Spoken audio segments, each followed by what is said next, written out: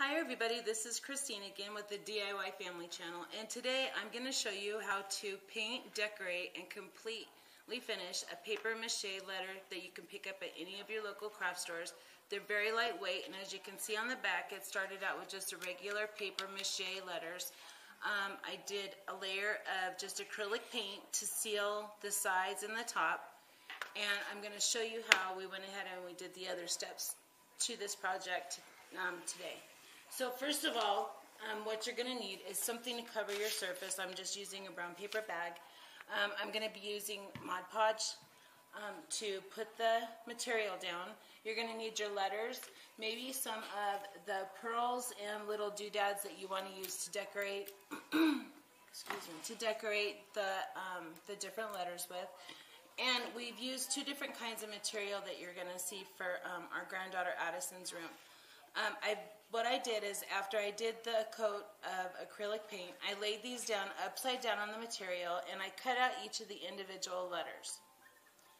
I also then measured an inch down on the letter, and I centered and I glued these little bows that I just tied by hand, and I hot glued them onto the back so that they can be hung up in her room just like this once they're completed. So to apply your Mod Podge, you're just going to need a regular old foam brush, excuse me, and your material that you have cut out. You just want to apply a light coat, and you need to kind of do this quickly, and not so messy as that, across the letter.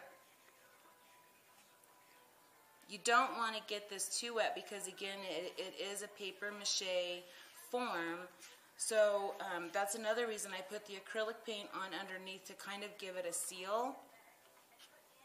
I wanted to try and seal in any of the other moistures that I was putting on top, because I did a number of coats of the Mod Podge on top after applying the fabric. So go ahead and get the fabric put into place, kind of smooth it out.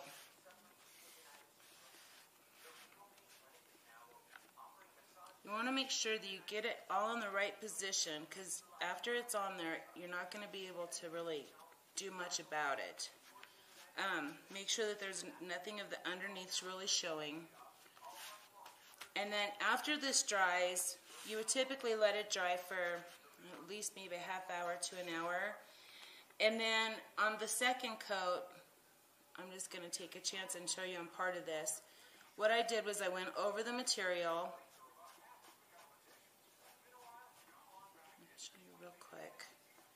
And you want a light coat to push this down into the Mod Podge underneath. And then wherever you get any little bubbles, what I do is just take a little bit of the Mod Podge on my finger and just kind of wiggle those little bubbles out and smooth it down. But be sure not to use a dry finger, because you'll pick up the material and take the whole thing off with you. So after you've done that, you're at this spot after it's dried, and you're going to go ahead and do another good coat just to get everything sealed really well. Make sure you get all your edges. And at this point, you shouldn't have any more air bubbles. Those should all be sealed and pressed out at this point. And if they're in there now, they're in there. You're just going to need to decorate around them, forget about them, or just let them be part of the character of the handmade piece that you're making. You just want to make sure that you get all those edges. This stuff is a lot of fun to work with, the Mod Podge. You can do just about anything with this. Okay, so then we're going to let that dry probably a good hour, or at least, if not overnight. And here we have the last stage. You can see that it has a few little air bubbles in there, but I'm just not going to sweat it. As I showed you in a previous video how to make the little metal doodads, I have those here, and I'm just going to go ahead and maybe plan on where I want to put them. This is a flower off of one of Kaylin's, which is my daughter's dress, who just had the baby.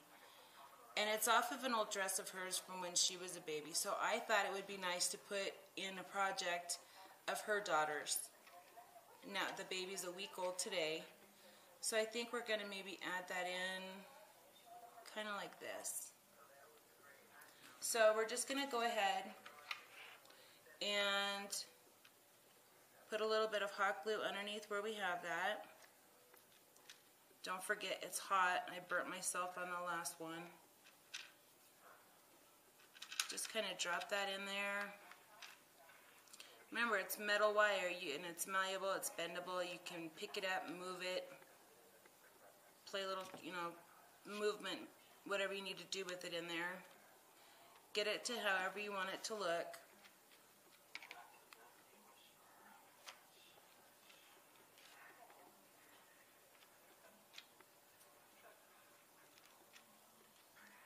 Just hot glue, hot glue. I don't know what we did before we had cell phones and hot glue guns.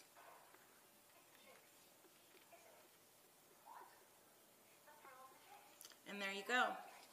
Easy paper mache letters that you can decorate, you can paint, you can add fabric, even your favorite scrapbook papers you can add to. You can do this for different holidays and add little holiday phrases at the bottom of a collection of letters. But have fun with it, and I would love to see what you come up with yourselves. From Christine on the DIY channel to you, we hope we see you soon. Our next project is going to be nursing bracelets and a quilt for baby. So until then, we'll see you next time. Thank you from the DIY family channel.